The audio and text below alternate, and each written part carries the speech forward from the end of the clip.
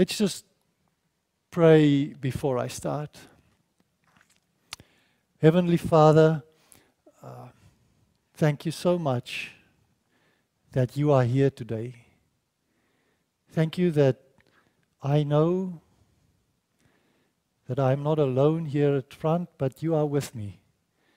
Please be with everyone here today with their own troubles, their own thoughts, their own difficulties in life. Father, help them to hear your word today. Help them to hear you talk into their ear so that they can know you are alive. Bless me. In Jesus' name I pray. Amen.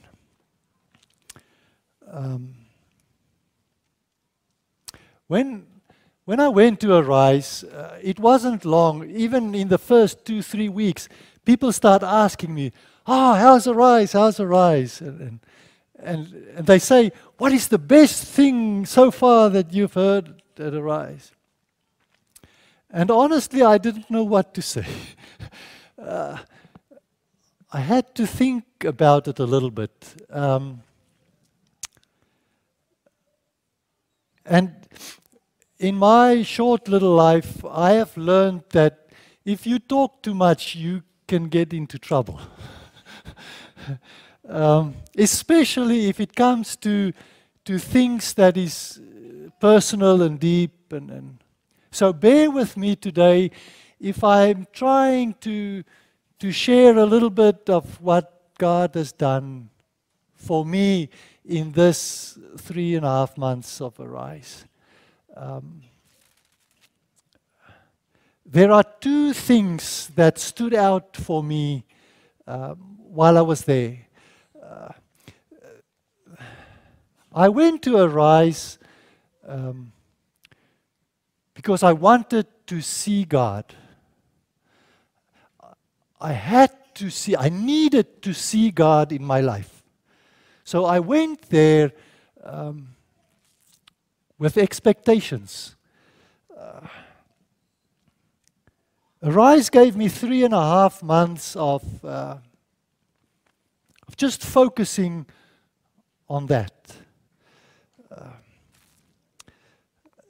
And the wonderful thing, or the good thing for me, was how God pushed my buttons.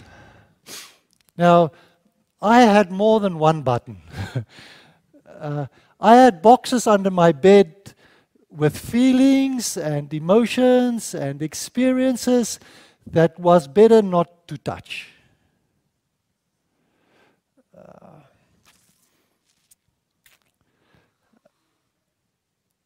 It is amazing to see how God touched those boxes.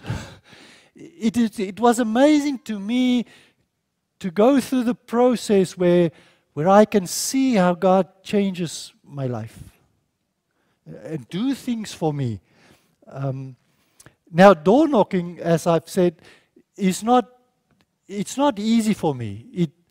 It was a big challenge for me. I went there and I knew that we had to go door knocking, and I wasn't comfortable about it. And we started with it, and I quickly realized that I cannot do this thing by myself. It's one thing to sit on your bed in the morning and have a devotional life and feel blessed and think, man, this was beautiful, or to sit in a church and get a blessing. But it's another thing to knock on someone's door and say, I want to tell you what God has done for me in my life.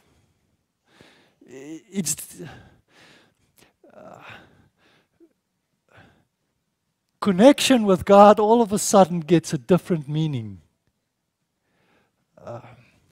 And that brings me to the second point, which is that I was amazed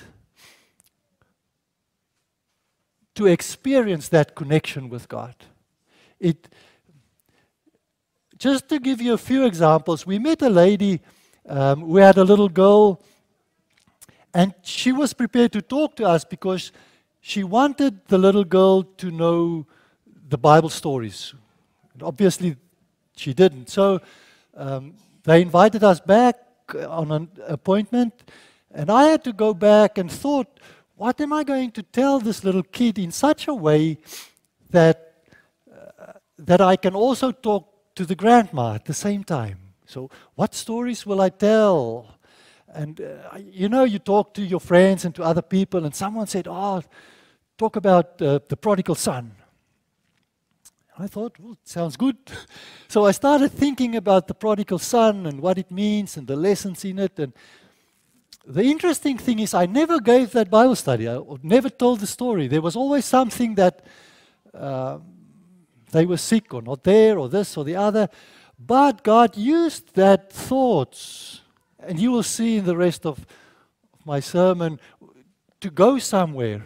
There was another lady by the name of Lone. She was very open, and she said, challenge me with anything. But her mind was like way out on everything under the sun, like angels and visions and New Age. And I went home from there, and I thought, God, what on earth am I going to say? How do I... connection with God changes, and prayer changes when you have to pray specific for someone else. Now, I have prayed for other people many times in my life, but somehow it's different. It's different if you don't know what to do, and God has to tell you what to do.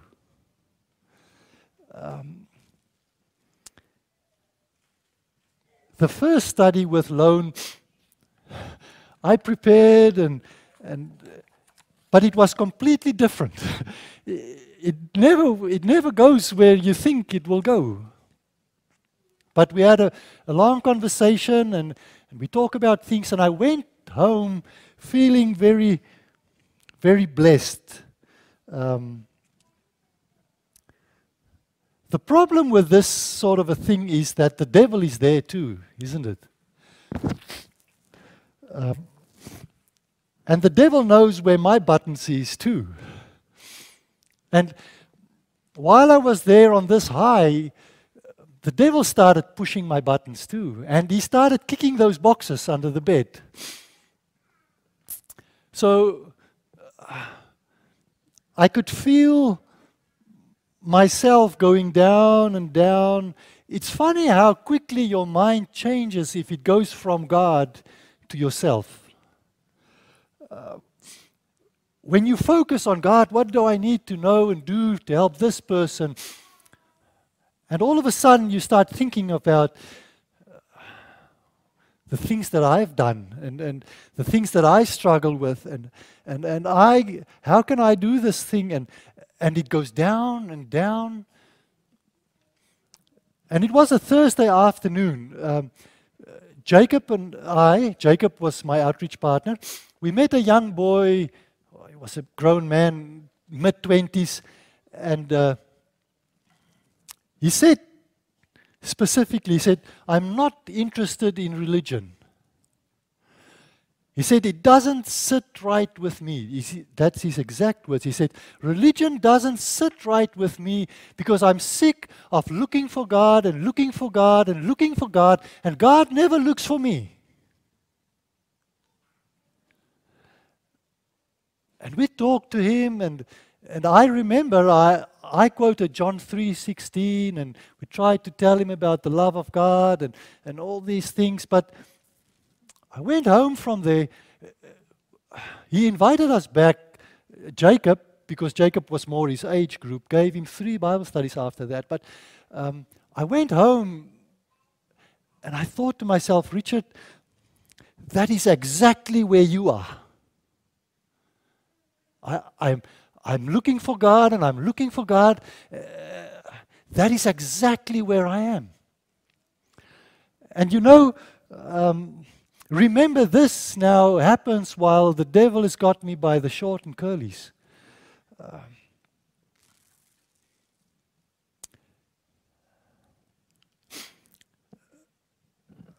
What is the color of cream soda? Beg your pardon? cream soda is not red. Cream soda is green. You can Google it. I Google it because it's important to me. I don't know why the Aussies made cream soda red. Tan. And apparently some countries made it yellow. I mean, think of it. Yellow cream soda. Cream soda is a green, sparkly, fizzy drink. The reason why it's important to me is when I was in year 9, I had a girlfriend. Don't laugh. It's not funny. I had a girlfriend. And she loved cream soda. Cream soda and chocolate. So what I did is some nights I wait until my parents sleep, or I think they sleep. Then I jump through the window. I ran to the shop. I bought cream soda, a chocolate, and then I ran to her house. Knock on the window. She would open the window and I would give her cream soda and chocolate. And we would stand and talk nonsense for a while, and then I ran home again, crawled through my bedroom window, went to bed, as happy as Larry, whoever Larry was. But one night when I came home, running happily down the street, my father was waiting for me in the middle of the street. And I don't know about you, but I grew up in an age where there was something like punishment. My father had a long cane that he could bend like that. And he knew how to use it. And I knew that I'm going to pay dearly for that cream soda and chocolate.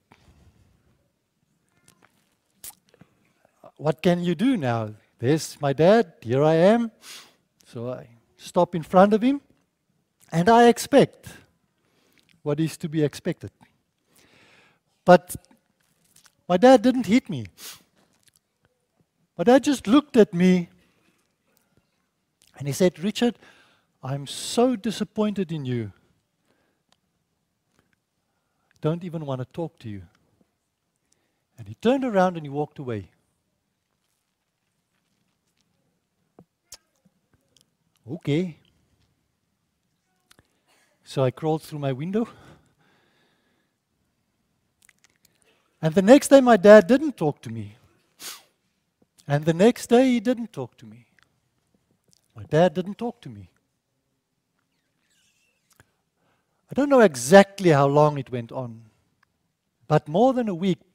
In the end, my mom came to me and she said, "Richard, you better go sort this out with your dad. It can't go on like this." So I went to Dad. I can't remember what I said. But all right, he talked to me again. At that time, I didn't think much about it. I thought, well, I deserved it. I did disappoint him. I crawled through the window. I shouldn't have done it. I deserved it. And I thought it's a good way for my dad to show me that I've done the wrong thing.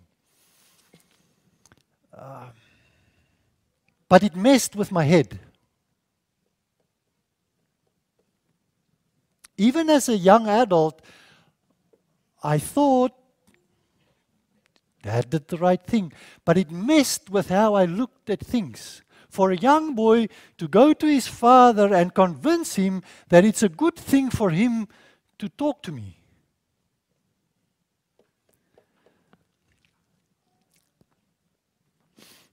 Now, it was a Thursday night back at Arise. And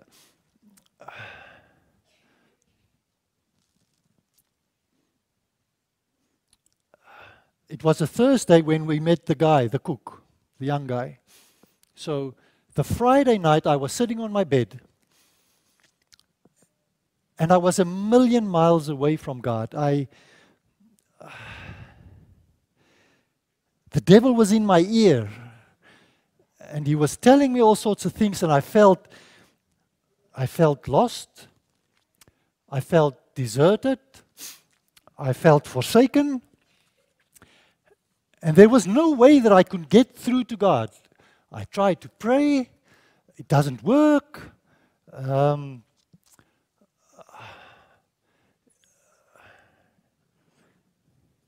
It got so desperate, or I got so desperate that I took a list. They gave us a list of promises there at Arise, and I started reading the list from the top, just text by text by text.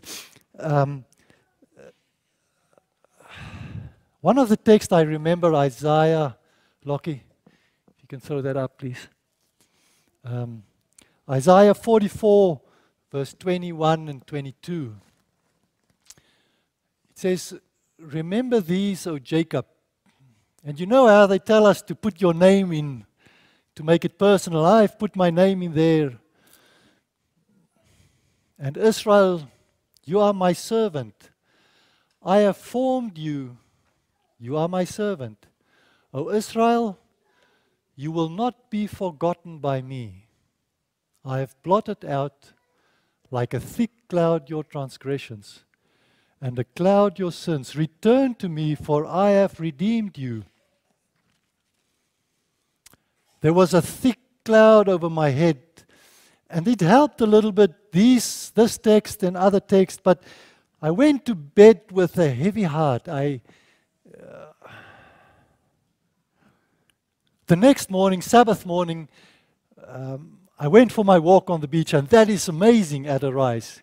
Kingscliff is on the beach. Our house was 7 minutes from the beach. So I walked down to the beach, and I do my morning walk, and it was beautiful. The sun was coming up, and I was talking to God. I was thinking about these things, and I was praying and talking to God.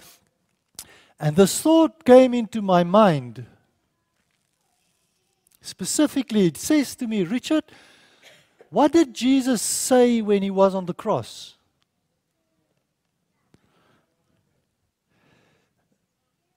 My God, why have thou forsaken me?" And God did forsake Jesus. God did. He turned his face the other way, and he said, "I cannot look at you." Why? Why? Jesus was rejected in my place so that I can know I am loved and accepted. The cross gives me the assurance that never, ever will God turn his back on me. Jesus experienced that rejection in my place.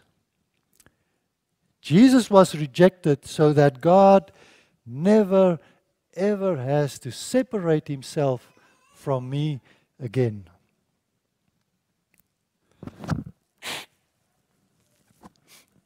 You know, that thought that someone from up there came down to the beach to whisper in the ear of a struggling sinner was so special. It was so special to me, much more than the principle itself. The principle was liberating, but that thought that God somehow came down here to me,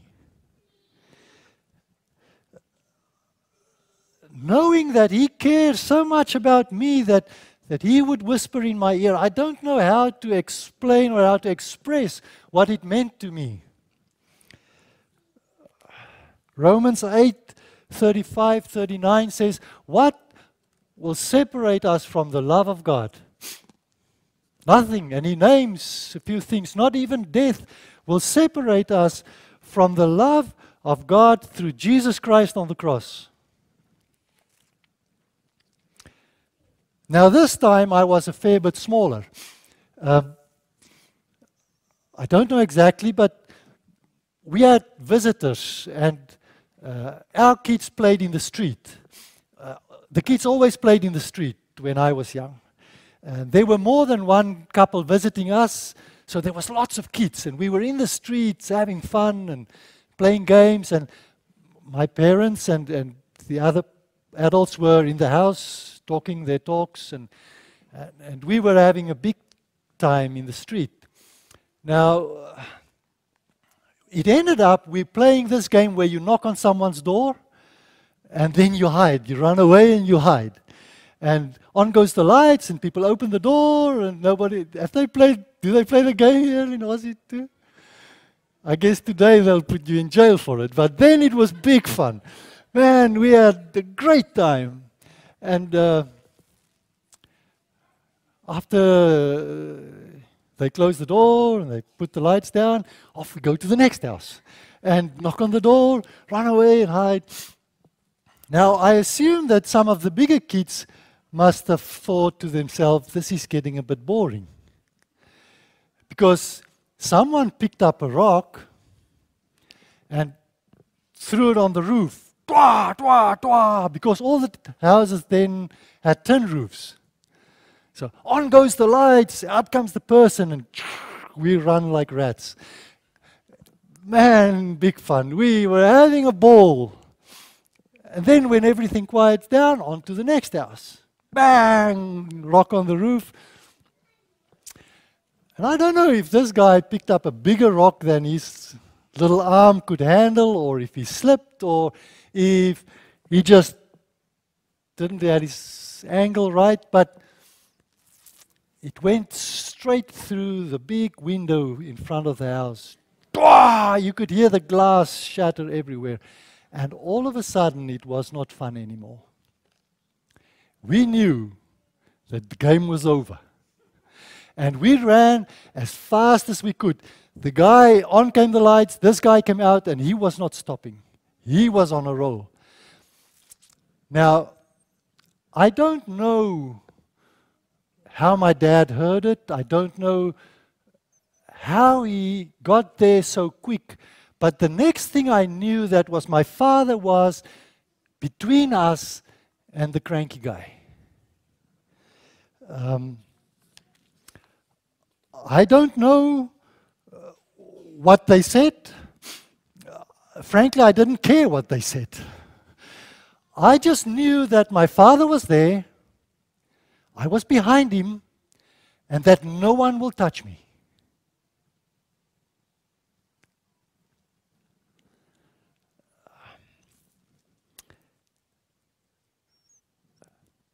Now, there's no doubt that I have played the game of sin in the streets of life. And you may have been in a different street, but you were there too. Playing games and having fun. But when the cranky guy comes out to get you, all of a sudden it's not fun anymore. Then the only safe place, which I have lost on my papers, but the only safe place is behind the grace of God. That is the time when you want Jesus to talk to the devil.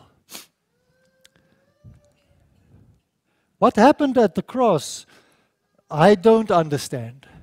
Sometimes they say you must think about it an hour a day, and when I think about it, I think to myself, I don't understand this, the details but one thing I know, that when I am behind the cross, no one can touch me. Colossians 1:22, Lockie. Now this is a text out of the Message. And I know the Message is not our preferred study Bible, but Eugene Pearce has put it so nice. It says, but now, by giving himself completely at the cross, actually dying for you. Christ brought you out over to God's side and put your lives together. God is putting your life together, whole and holy in His presence. Next one, looking. Verse 23. You don't walk away from a gift like that. You don't walk away from a gift like that. You stay grounded and steady in that bond of trust, constantly turned into the message, careful not to be distracted and diverted. There is no other message. There is no other message, just this one. Just this one. Every creature under heaven gets this one. Now I am bitten by the snake. I told the story this morning about the snakes in the desert. I am bitten by the snake and my whole system is full of poison. But I have decided, come hell or high water, I am going to look at the snake. I want to live. And I want life abundantly. I want to live. And I want life abundantly. Never in my life again do I want to be anywhere other than behind the cross.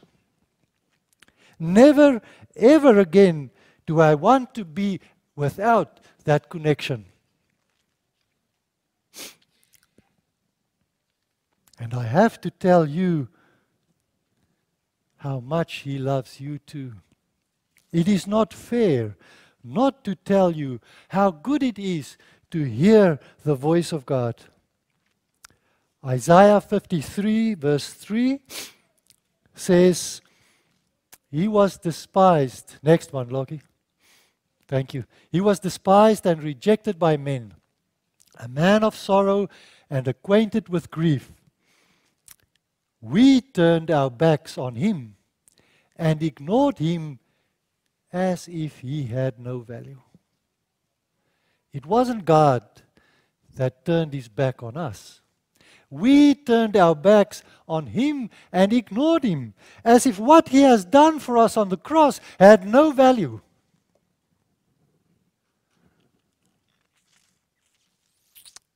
He was despised, and we took no pity on Him. And then in verse 7 it says, yet He bore it without saying a thing. Still, somehow that morning on the beach, I heard God's voice in my ear. And you, if you want to, you can hear it too. I challenge you today. I invite you. I beg of you. Look at Jesus. Look at Jesus and He will push your buttons too. If you want to recommit your life to God the way I did, all you have to do is look at the cross. And you will hear His voice. I invite you, if you feel that you want to recommit your life to God, please stand with me this morning as I close with prayer.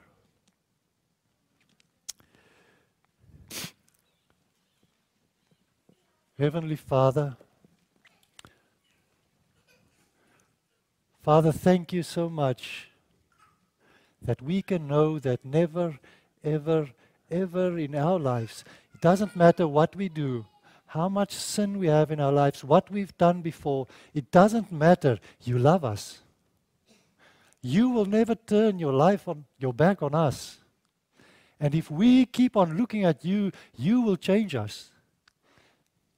And you will bring us home where sin is no more. Father, be with me, be with every one of us here today. Father,